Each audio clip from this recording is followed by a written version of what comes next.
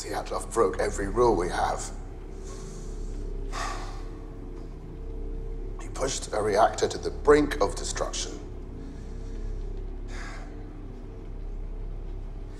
He did these things believing there was a failsafe. AZ-5, a simple button to shut it all down. But in the circumstances he created, there wasn't. The shutdown system had a fatal flaw. At 1:23:40, Akimov engages AZ-5.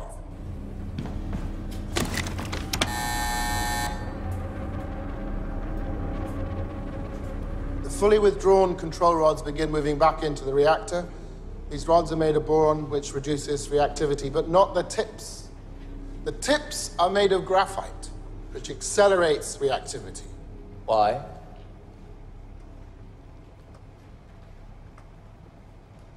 Why?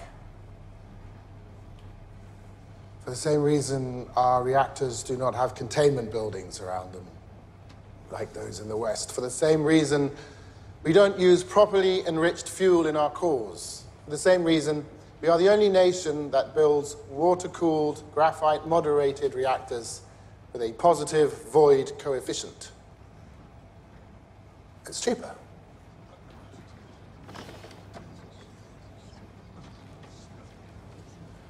The first part of the rods that enter the core are the graphite tips, and when they do, the reaction in the core, which had been rising, skyrockets. Every last molecule of liquid water instantly converts to steam, which expands and ruptures a series of fuel rod channels. The control rods in those channels can move no further. The graphite tips are fixed in position, endlessly accelerating the reaction. Chernobyl Reactor 4 is now a nuclear bomb. 1:23:42. Perevoschenko looks down on the enormous steel lid of the reactor and sees the impossible. The control rod and fuel channel caps, which each weigh 350 kilograms, are jumping up and down. He runs to warn the control room, but there's nothing he can do to stop what is coming. 1:23:44. The steam blows more fuel channels apart. We do not know how high the power went. We only know the final reading. Reactor 4, designed to operate at 3,200 megawatts, went beyond 33,000.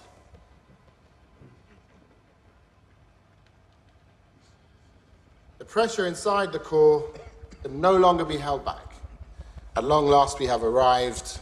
1:23:45, explosion. In the instant the lid is thrown off the reactor, oxygen rushes in. It combines with hydrogen and superheated graphite. The chain of disaster is now complete.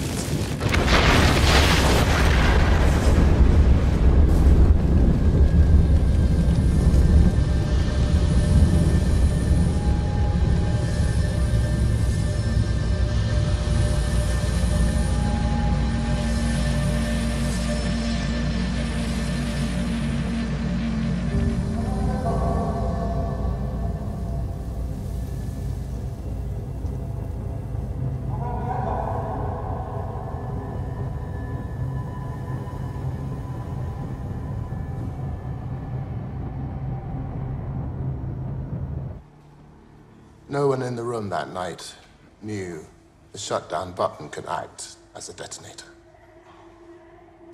They didn't know it because it was kept from them. Comrade Legasov, you're contradicting your own testimony in Vienna. My testimony in Vienna was a lie. I lied to the world.